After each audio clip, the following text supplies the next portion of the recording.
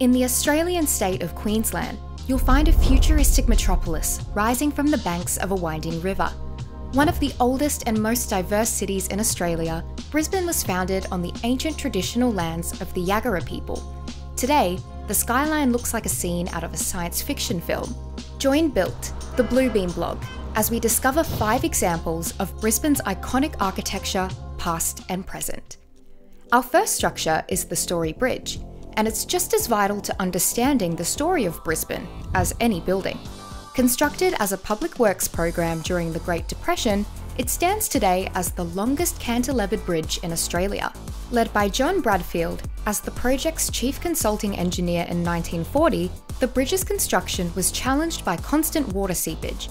Builders had to excavate 40 metres below the river for the southern foundations, and workers ran the risk of decompression sickness from working in the pressurised environment. Nowadays, the bridge is known for being the star of the annual River Fire fireworks display. Brisbane is known for its futuristic skyscrapers, and One William is one of the newest and tallest. Nicknamed the Tower of Power, it houses more than 5,000 Queensland government staff. Construction was completed by Multiplex in 2016 after a 3-year build.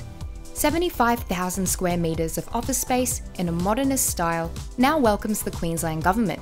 Each floor has a theme and colour scheme dedicated to a Queensland icon or natural phenomenon, like the saltwater crocodile or green tree frog. One William also features rounded corners to mitigate hierarchies and space ownership, like a giant round table. Rewind 127 years, and the Brisbane Customs House stands from the British colonial days. Designed by Charles Macleay and completed in 1889, it was originally used for the collection of customs duties when Queensland was emerging as an important port city for trade.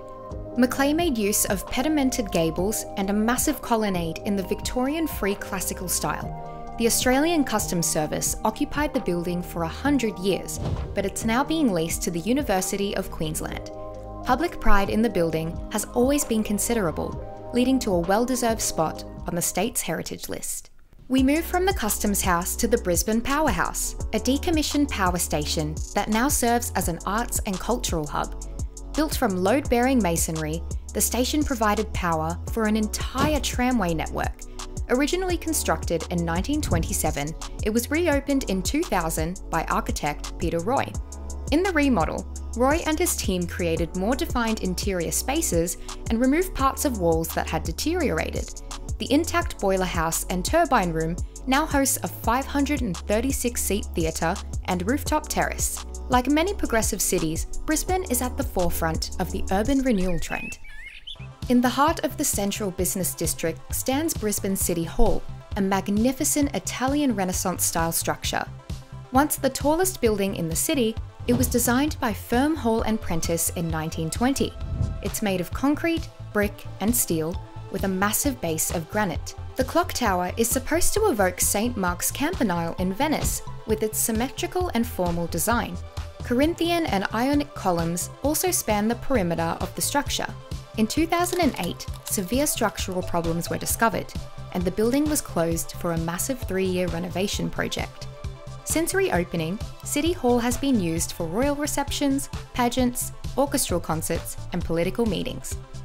There's so much history to uncover in Brisbane, but when viewing the city's skyline from Kangaroo Point, you can easily feel like you're gazing at a city of the future. If you like this video and want to see more, in addition to Bluebeam video resources, please make sure to like this video and subscribe to our channel.